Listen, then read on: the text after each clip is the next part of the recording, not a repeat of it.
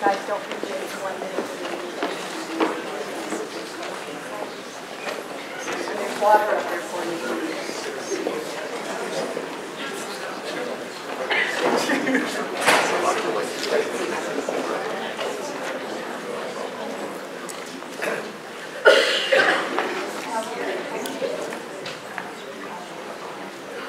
Okay, you all have 1 minute to introduce yourselves. You have 1 minute to introduce yourselves each, and then we'll start the questions. My name is Brian Dawson. I'm running for Commissioner Precinct 2. My wife and I moved to Montgomery County 11 years ago when we got married. We had the opportunity to choose anywhere in the Houston metropolitan area to make our home, and Montgomery County is where we chose. We met at Stephen F. Austin State University, where we both had our bachelor's degree from. For the last 15 years, I've worked in engineered solutions, working with engineered products, currently with synthetic sheet piling, working with project management, and getting projects more efficient, more streamlined, and getting them more cost savings.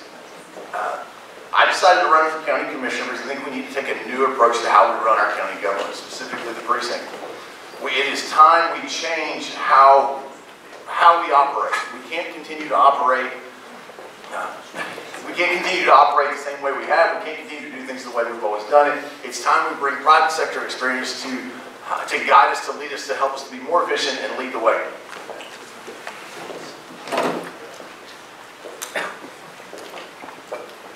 My name is Greg Parker. I'm running for County Commissioner Precinct 2. Let me tell you a little bit about myself. First of all, I'm older than I look. I'm almost 50, and I'm not Chris Rock. Just so you're aware of that. All right. First of all, I am an Army veteran. I am a former 2-term county commissioner. I'm also a former state commissioner, appointed by Governor Perry to the Texas Emergency Communications Commission. I'm a former city manager. I'm an author of 2 conservative books. The latest book actually has Out West wrote the foreword. I have a bachelor's degree in business administration, a master's of public administration. I'm ABD for my PhD in public policy. And I've taken graduate level courseware in them from MIT in public economics, as well as construction management and economics and public finance. Guess what? I want your vote.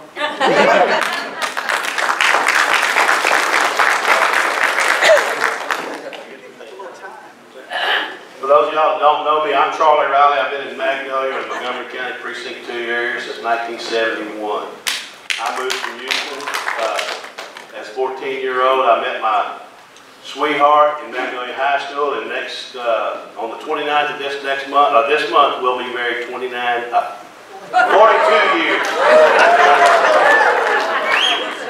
My number's all messed up. I love Montgomery County. I've been volunteering for Montgomery County and doing community service ever since I got here as a 14-year-old. And I want to continue to serve you as county commissioner. We've got a good thing going in Montgomery County Precinct 2, and I want to keep it going, and I would appreciate your support. Thank you.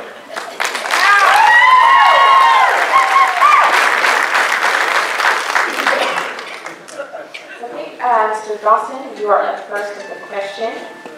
So, are you in favor or against the 249 toll road, and why? If you do not support the 249 toll road, what solutions would you propose to address traffic in Magnolia, especially during the Renaissance Festival season when citizens are boxed in their homes? I guess we're staying in the railroad. This is probably the most pervasive issue in the Precinct 2 race, if not in Montgomery County politics right now. I have been utterly consistent in my position. This is not about whether or not to build 249. It is about how we fund 249. It is about you, the voters. It is about you, the voters, having a say in what is done in your community and what is done in this county, especially with something of that scope. Now, the concern that I have is that I don't believe we did an efficient job, an effective job of pursuing other funding mechanisms before we jumped to toll road. This is 3.6 miles. There's talk about primacy. We have been told that it is a good business deal. If it is such a good business deal, why are we only doing 3.6 miles? It is because it is a grab for additional revenue. It's not about mobility, it is about grabbing additional revenue. We do have mobility challenges in Montgomery County, and we're not going to face them by looking to your pockets every time we need to build a new road. We need to be leveraging every dollar we can outside of our property tax dollars. So, thank you.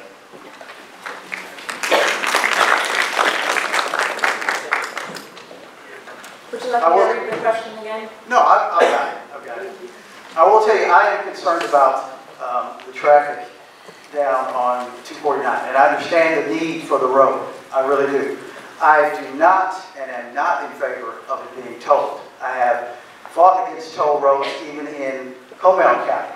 Now, with that said, I will tell you the solution that we did, because we were faced with that exact similar situation, so I have experience in this.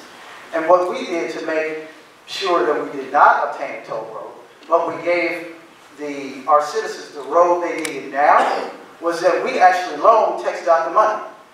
Because TxDOT, as you've seen in a lot of the online videos and in Commissioner's Court, and the testimony that was given, they say, well, yes, if it's not a toll road, then guess what? How are you going to fund it? If it's not a toll road, then it goes back into the hopper. So when it's funded, then what'll come up? Well, what we did in Montgomery County is we loaned TxDOT the money, and then when the road came up, they actually paid us back. So guess what? No toll road. You get the roads you need now, and that's the out-of-the-box thinking that you get from Greg Parker.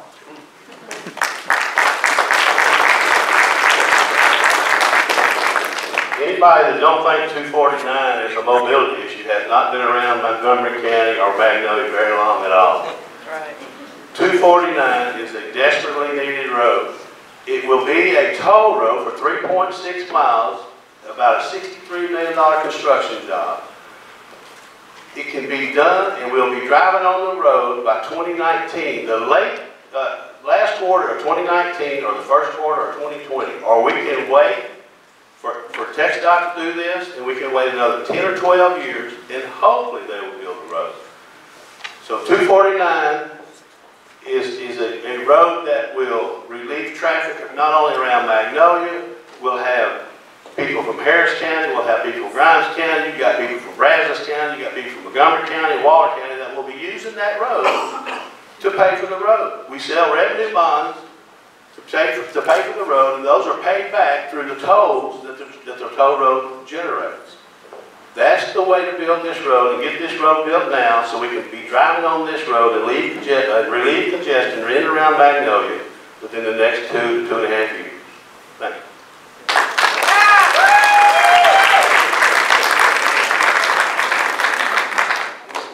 Can we rebut? No? Okay. Okay, Mr. Dawson, we'll start with you again. Going first all the time. What prior experience and qualifications make you the best person for the job? That's an important question. Thank you. Private sector experience. With the exception of 5 years in college, I've never worked for the government. I'm not relying on institutional thought that is learned and obtained working through government.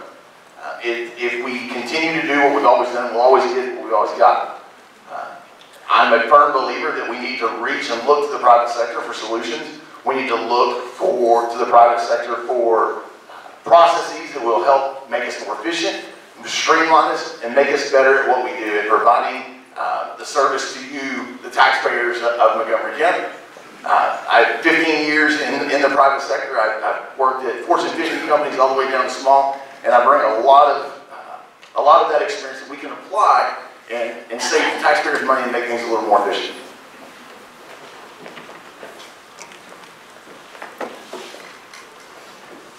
I didn't lay that out in my introduction.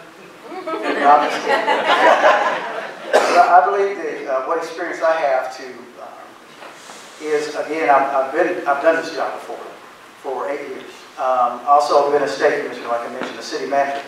If you look at the private sector experience, I'm currently an IT project manager where I manage large-scale multi-million-dollar projects to include teams, international teams in Mexico as well as India. I have not only done that IT for as long as 47. I've been in the private sector since I was 14 with a work permit. My mom put me and said, hey, look, you need school clothes, you need to go work for them. So that's the kind of experience I bring, but not only government experience, but honestly, my government experience accounts for 10 years out of the 47 years I've been alive, and since 14 was working. So most of the rest of that has been in private sectors and in project management to boot.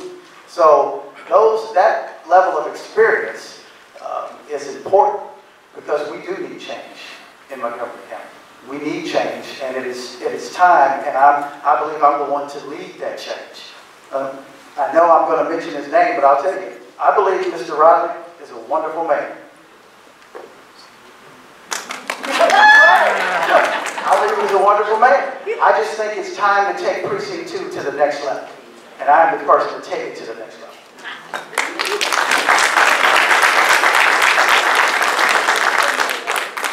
Well, as I said earlier, I didn't just show up in Montgomery County. I grew up in Montgomery County, and I love Montgomery County. And what makes me the best qualified for the job, I've been doing it since 2001, when I was hired as Precinct Operations Manager for Precinct 2. I've been handling the budget, the equipment, the materials. I've done it day-to-day operations for 12 years before I was elected County Commissioner. In my first term as County Commissioner, I've got about 13 road projects from our bond issue, either on the ground or in the plan or in the design phase, and 4 of those will be driving on those before March the 1st or the end of March of this year. So when I said I was going to improve mobility, I've done that. I've got the road bond projects underway. We voted a 20% homestead exemption.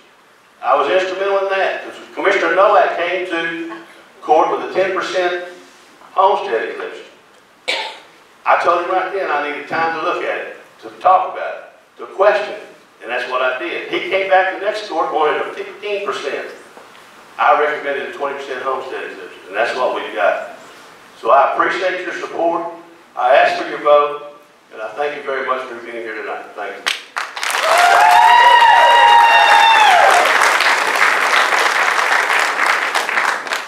Okay, and the third and final question, Mr. Dawson again. We have, what would you do to make sure all residents in your precinct know their voices are heard, even if they have opposing views to yours? Absolutely. It's one of the challenges that I think Precinct 2 has faced over the last few years is Precinct 2 is not getting equal representation from Magnolia to River Plantation. It's just a fact. We do not see what we need from the commissioner on the east side, and all of Precinct 2 deserves that representation. It needs to be about making all of Precinct 2. It's got to be one of the fastest precincts growing in Montgomery County.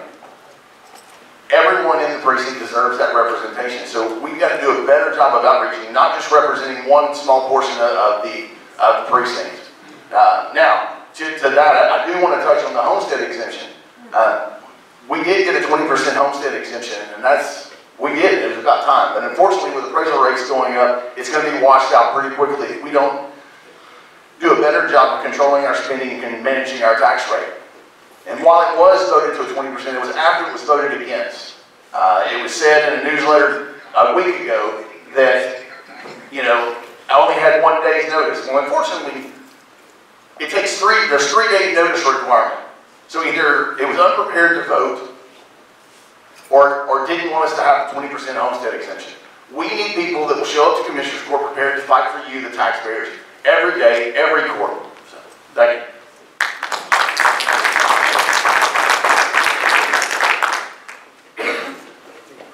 What will I do to make sure that all individuals, okay. Well, for me, I think it's more a point of talking and communication. Holding town halls in every area of the precinct, I think, is important so that individuals get a chance to speak. Actually being involved. I've actually done United Way and some other things to that effect. Being involved in the community is also one way. But having a liaison to the community to get to each individual subdivision and making sure we have those point of contacts with them. and sitting down and attending the subdivision meetings. That's important. Those are things, tangible things we can do to actually make sure those voices are heard. Of course, not only an open door policy, that goes without saying, but also being seen. You know I may look all debonair, but I don't always dress like this. And that's a good thing, because guess what? You can interact with people more personal when you're out there talking with them and you're not dressed in a suit and things to that effect. Come on, guys. Hey, okay. So, with that said, being more, of course, like I mentioned, town halls, being a community leader out there and actually getting down and talking to those individuals and going to the subdivision meetings in each part of the precinct. Not just Magnolia or not just the Woodlands, but all. Because I don't actually live in the Woodlands or Magnolia. I live in South Conroe, near River Plantation. That deserves representation as well. 30 seconds. Okay. Well, I'll give you that.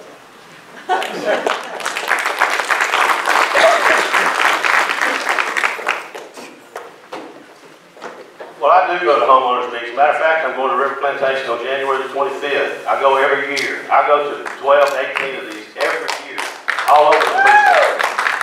And if someone's going to say that River Plantation is not represented, just go ask them how fast we got their subdivision cleaned up after I. Right. Just ask anybody precinct cleaned up about all of us. Ask anybody if we're not accessible. I'm out there every day, somewhere, somehow, talking to folks. Visiting with folks, taking care of problems, taking care of business. That's what it's all about. I know where the roads are. I know where the problems are. I've been there. I've been doing it for 17 years.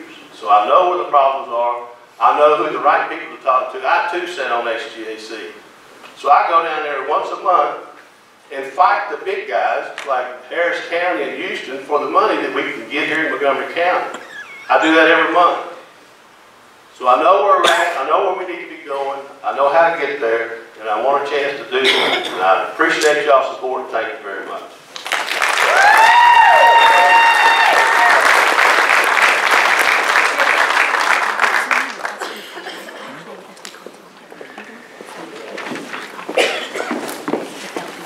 Absolutely.